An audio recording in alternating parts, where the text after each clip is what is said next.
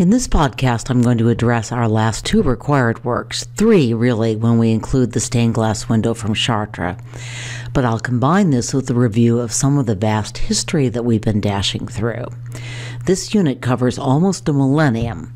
The first Christian Roman emperor, Constantine, erected his arch in 315 CE. Our last work, the Rocca in Pietà, dates from 1300 to 1325, or approximately 1,000 years later. Whew! Two of the big College Board learning objectives, restated in plain English, are to understand how art changes over time and to recognize influences across cultures and time periods. In this lectures, I'm going to talk about both of these themes as I look at depictions of Christ and Mary, picking up our last three works in the process. If we have to cover 1,000 years in one unit, at least this unit offers a common content: the narrative symbols, sacred spaces, and liturgies of the Christian Church. But these too have evolved and been interpreted differently over time. Let me start by talking about how depictions of the central figure in the Christian narrative, Jesus Christ, evolved over the period we're covering in this unit. But first, I want to offer a caution.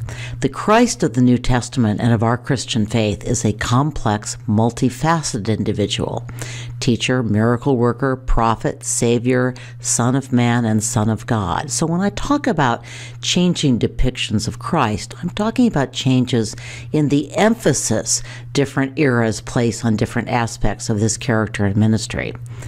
Two common early images of Christ are Christ as the Good Shepherd, which you see here, sort of, in the Catacomb of Priscilla. I've included two other rather clearer Catacomb Good Shepherd images. You'll note the similarities. Here's a Good Shepherd mosaic from the Western Roman capital, Ravenna. Note that this dates from pre-Justinian Ravenna, so it would probably still be labeled as early Christian, not Byzantine art. We still see a number of Roman influences. The artist chose to depict a landscape, and he uses shading to create figures with actual volume. Of course, the ropes look classical as well. Early Christian art also frequently depicted Christ as a philosopher and a teacher. Note that both Christ the Good Shepherd and Christ the Philosopher are images of Jesus as a young man. It's easy to see how the role of teacher-philosopher would fit into a late classical culture that deeply admired Socrates, Plato, and Aristotle.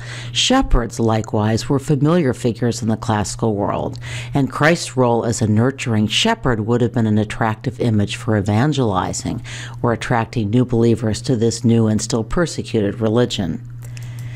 The more powerful but also more disturbing image of Christ crucified, which will become so prominent in later Christian art, is almost unknown in this period, but this image from the church doors of Santa Sabina is an intriguing exception. Sorry.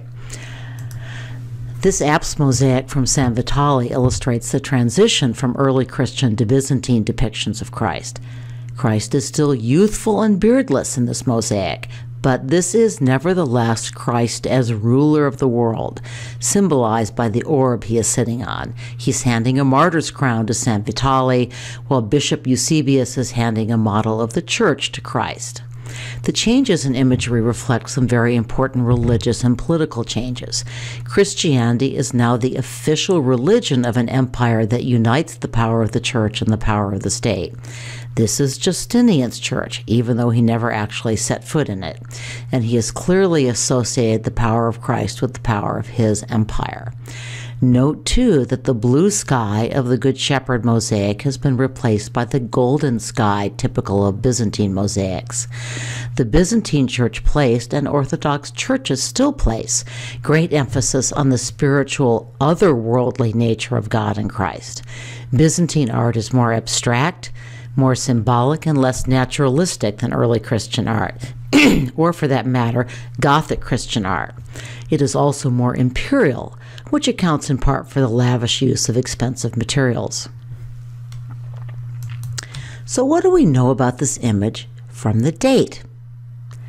Well, the mosaic was created after the iconoclastic battles of the 8th and 9th centuries, when Hagia Sophia's earlier mosaics were destroyed.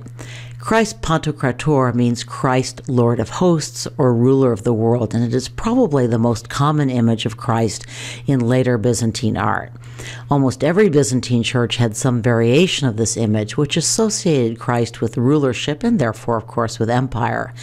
Other distinctly Byzantine features in this image include the highly frontal pose, the long, thin nose and almond-shaped eyes, the very heavy reliance on line to establish strong contours, and the stylized, flat, unmodeled features of the clothing and body. On to Romanesque. And one way in which this tympanum sculpture signals the dawn of the Romanesque era is that Christ is carved in stone. Monumental stone sculpture has returned to European art after more than 500 years. No depiction of Christ is more iconic of Romanesque art than Christ as the final judge of all human beings. Here we see him sitting on what may be a sea of glass before his throne. The sea of glass is mentioned in the book of Revelation. The throne designates power, but this is spiritual power over salvation and damnation, not the imperial temporal power of the Byzantines. We looked at this Last Judgment scene from Chartres' West Portal in our last class.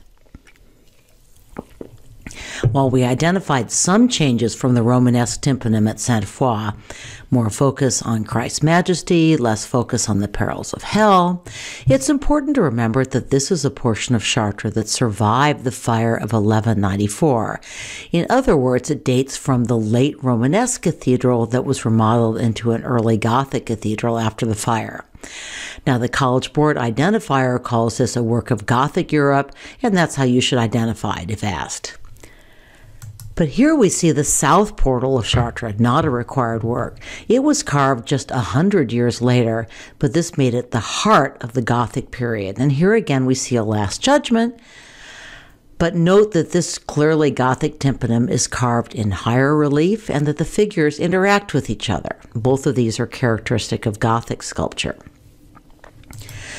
So let's move away from sculpture and consider the famous Gothic stained glass of Chartres Cathedral. Here's a nativity scene.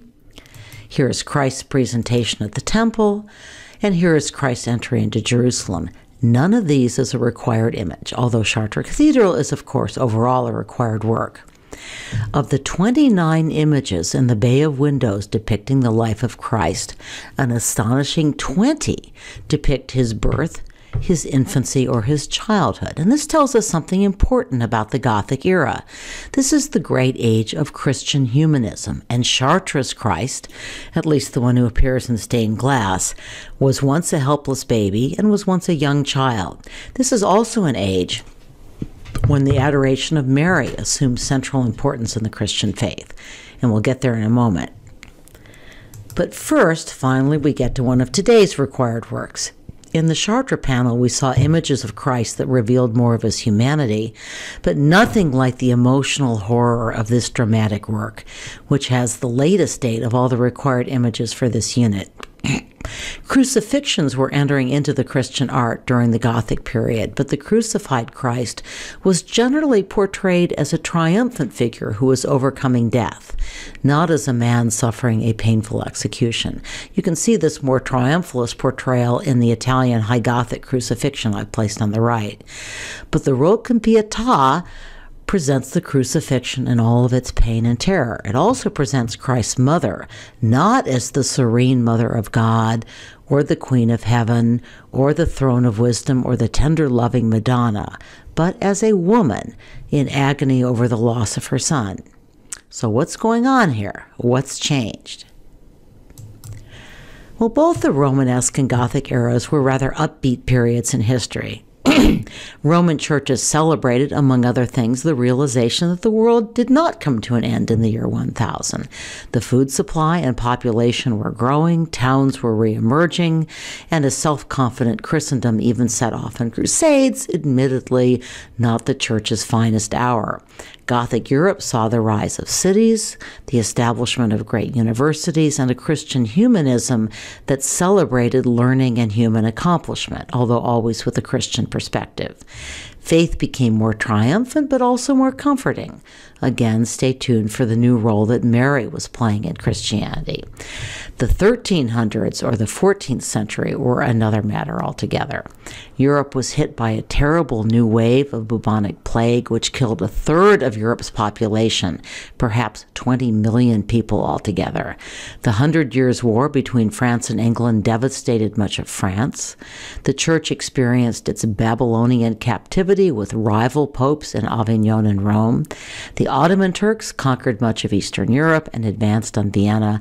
Finally, this was a century of terrible climate change, in this case, global cooling, or what is sometimes known as the Little Ice Age, and widespread famine developed as farms became dramatically less productive. The church and individual Christians responded to this suffering in various ways. The 14th century witnessed a rise of mysticism and a great emphasis on personal devotion. If High Gothic Christendom identified with Christ the innocent babe, Christ the ruler, and Christ the Son of Mary, Late Gothic Christianity identified with Christ the suffering servant who had experienced our troubles and could help lead us through them. These were the years when Francis of Assisi transformed monasticism by sending monks back to the cities to minister to the poor, and the suffering of Christ and his empathy for suffering humans was central to the Franciscans' very popular preaching. The focus on Christ's humanity and suffering resonated especially strongly in Germany, where intellectual High Gothic humanism had never taken quite as strong a hold anyway. We will see more of these tormented Christs in the art of the Northern Renaissance after Christmas. The term expressionism will return in the 20th century, and again will be used especially to describe German works, so stay tuned. What stylistic devices do the artists use to convey emotion in this work? Well, the paint is faded now, but the torrent of blood would have been a vibrant, dramatic red. The lines of the sculpture are twisted and contorted. The scale is not realistic. Mary is much larger than Christ, perhaps signaling the way Christ is temporarily diminished in death. And I'm going to break here and continue in a second podcast just so that I don't choke you